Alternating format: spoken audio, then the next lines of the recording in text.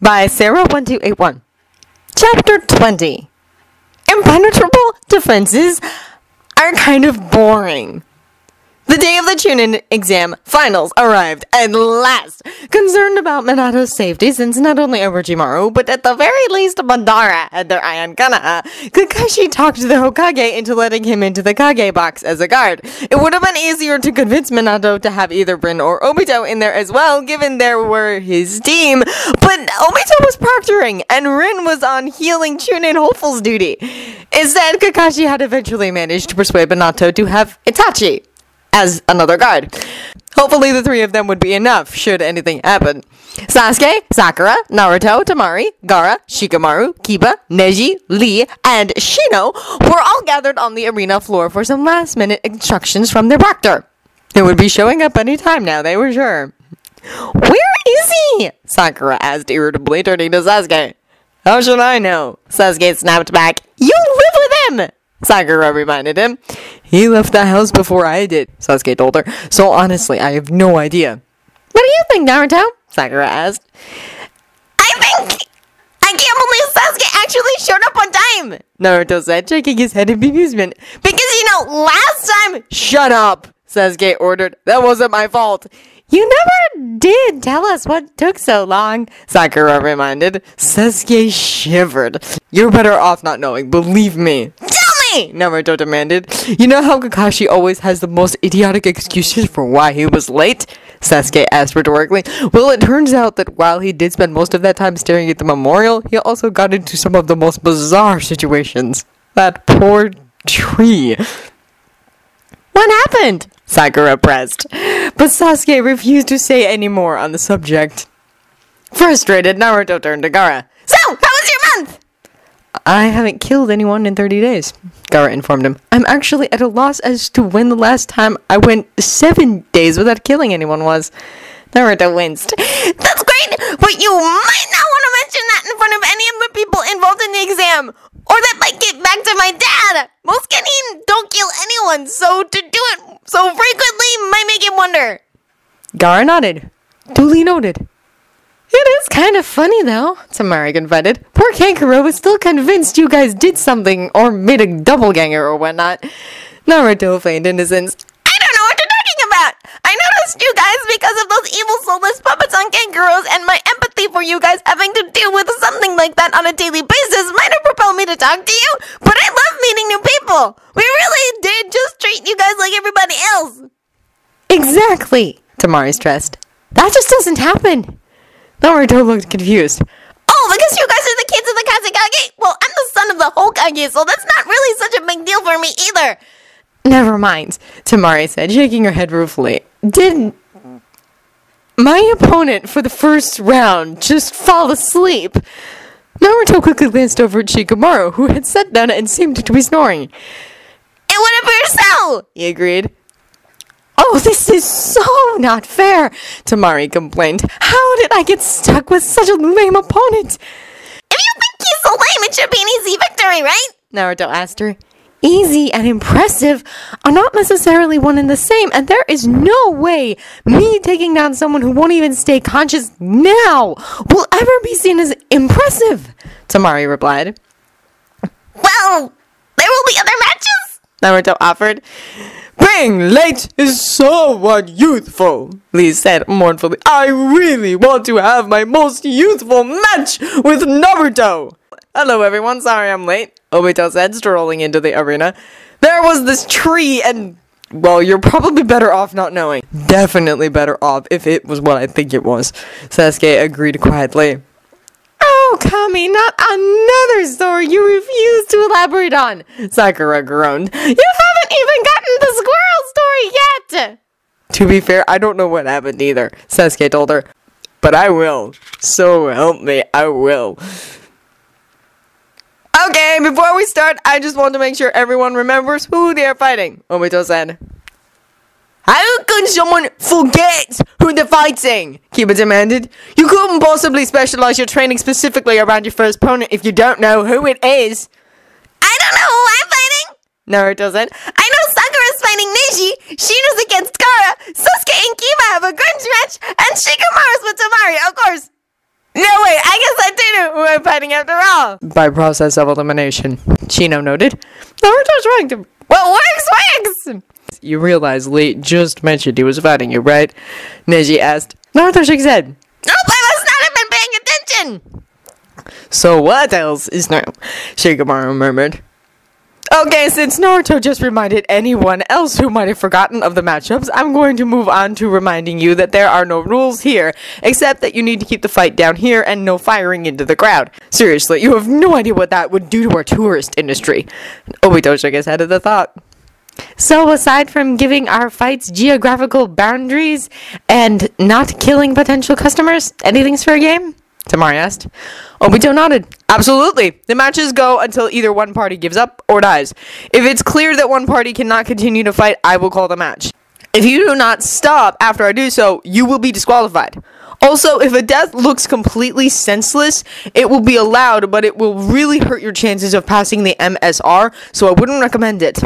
Now, unless there are any more questions, the first fight is Gaara versus Shino. So everyone else clear out. So how do you think Gaara will do? Minato asked the Kazekage.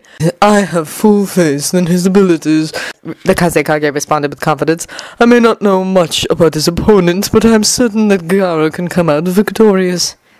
Shino does bugs, Kakashi announced. And while his victory will undoubtedly be amusing, I'm still pulling for Gaara.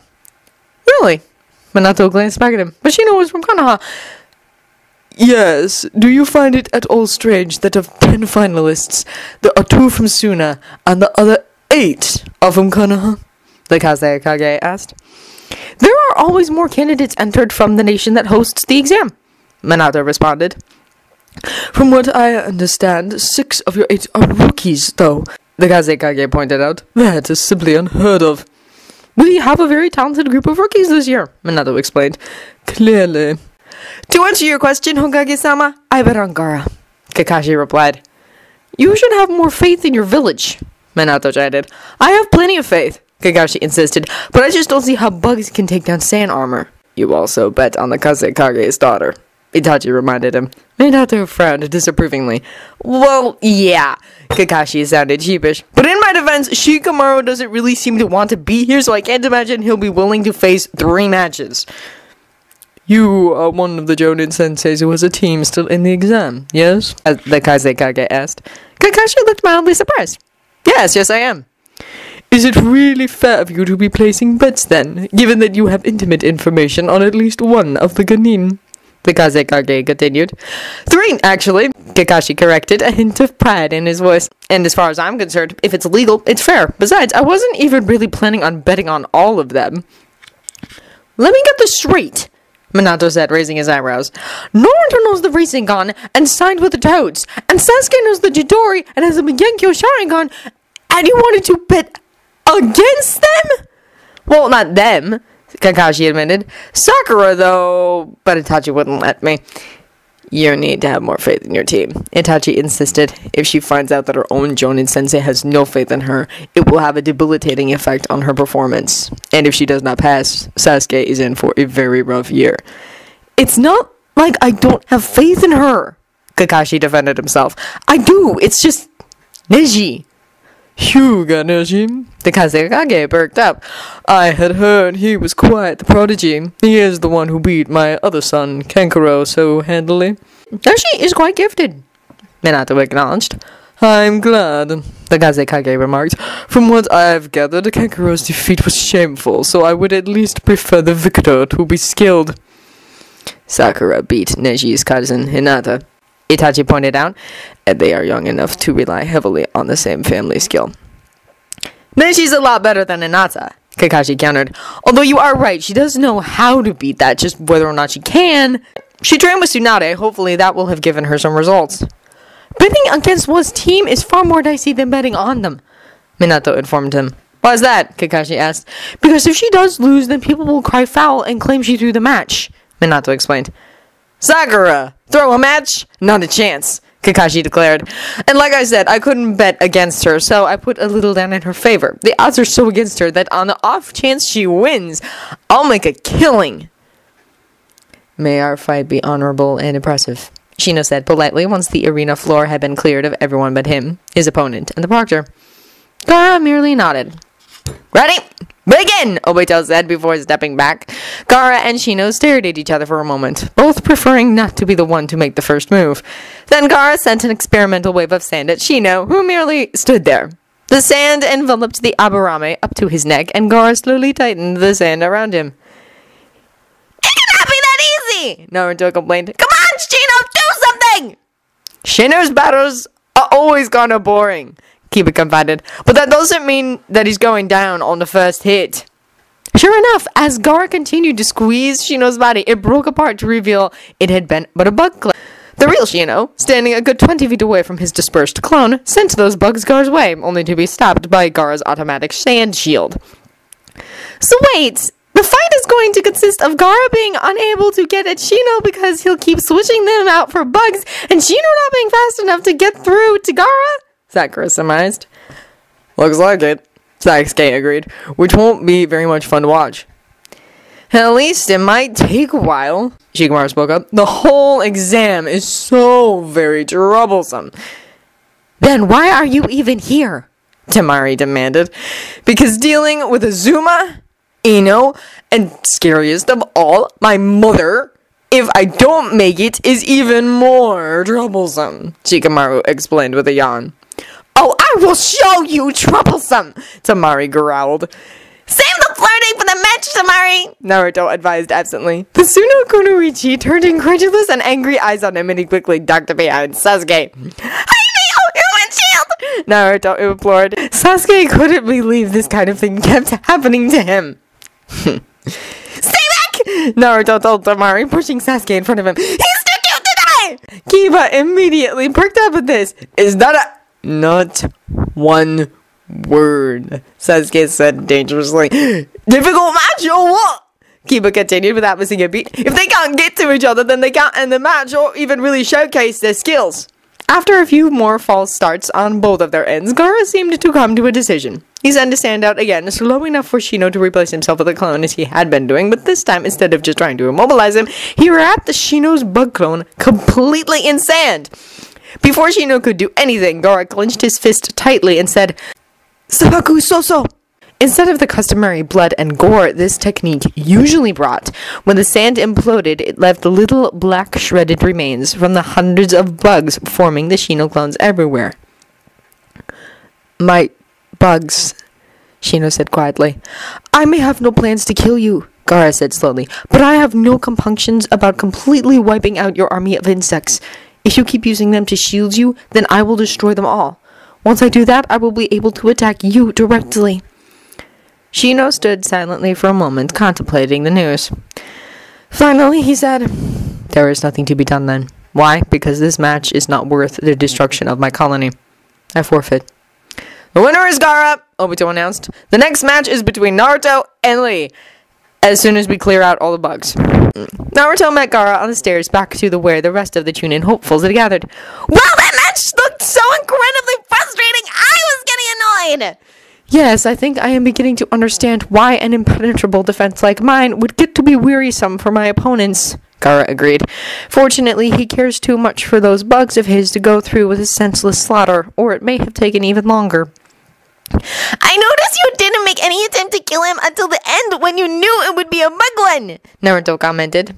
Gaara nodded. I have lasted a month without blood. I can last 3 matches. Naruto grinned. I'll appreciate it when I see you in the finals. Gaara nodded again, looking thoughtful. It's strange. The longer I go without killing, the harder it is. But it's easier too. Why? Naruto didn't get it. Gaara just shook his head. Never mind. Tough break, Shino, Kiba said once his teammate had rejoined them on the balcony that served as a waiting area. Indeed, Shino agreed. Kiba reached down to scratch Akamaru behind the ears. I understand, though. If it came down to a match or Akamaru's life, well, I wouldn't even have to think about it. Akamaru barked happily. Sasuke? Kiba said. Yes, Sasuke asked, wondering why the possibly more annoying version of Naruto persisted in speaking to him. Akamaru said that should you try, he's going for the throat. Kiba warned. Sasuke rolled his eyes. Oh, relax. I'm not going to hold your dog hostage. Yeah, Sakura chimed in. Because while people might be okay with bugs biting it, dogs are adorable, and something tells me that a title like Puppy Killer would be enough to scare off even the most rabid of fangirls. Although, if you were going to use him in the fight, Sasuke began. Instantly, half the room glared at him. Kidding, Kami. You shouldn't make jokes, Sasuke! Naruto said, shaking his head. It freaks me out! Come on, that can't be nearly as disturbing as you cross-dressing. Sasuke shot back, especially you cross-dressing as that man. Yeah, that never happened, remember? Naruto reminded him. And don't make me start on your drag form! The rest of the room watched in stunned silence. Sakura, Lee said at last, what kind of things do your teammates get up to in their free time?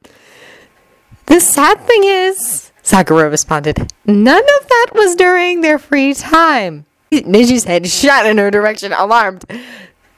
You mean that was for a mission? He had never been so grateful to be on Guy's team before. Well, yes, Sakura admitted reluctantly. It's really not as bad as it sounds, though.